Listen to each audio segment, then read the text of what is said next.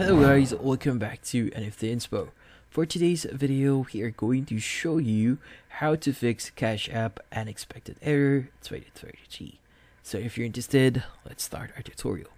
So first thing that we want to do here is we want to ensure that we have the latest updates on Cash App. So go to Google Play Store and search for Cash App there and see if there are any updates. So in this case, if you don't have the latest update, this issue would actually automatically appear on your screen. So make sure that you have the latest version. Now, once you've updated your Cash App, the next thing you want to do here is try if that solves your issue. Now, if that doesn't solve your issue, well, the next thing that we want to do here is we want to clear our cache in Cash App. So go ahead and locate Cash App, press and hold on Cash App, go to App Info, and from here you want to click on the section that says Clear Data, and from here click on Clear Cache and just click on OK. So what we just did there is we're just basically clearing up the temporary files on Cash App, and most of the time this would actually solve your issue. Now from here you could go ahead and open up Cash App again and see if that solves your issue.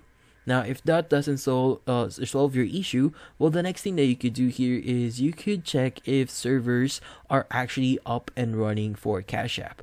So in this case, you want to go ahead and open up any browser, and from here you need to type in the following, which is Cash App is down.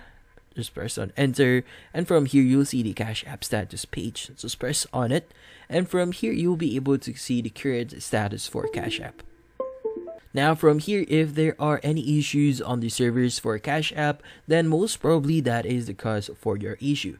If that is the case, then you just need to wait for Cash App to resolve this issue themselves, and this usually takes like a few hours. But yeah, make sure that you check this page from time to time again, and if they fix their issue, check on Google Play Store again if they have another update, and from there install update and see if that solves your issue. And that's about it. So hopefully this video was able to help you. Like and subscribe to NFT Inspo. Thank you for watching.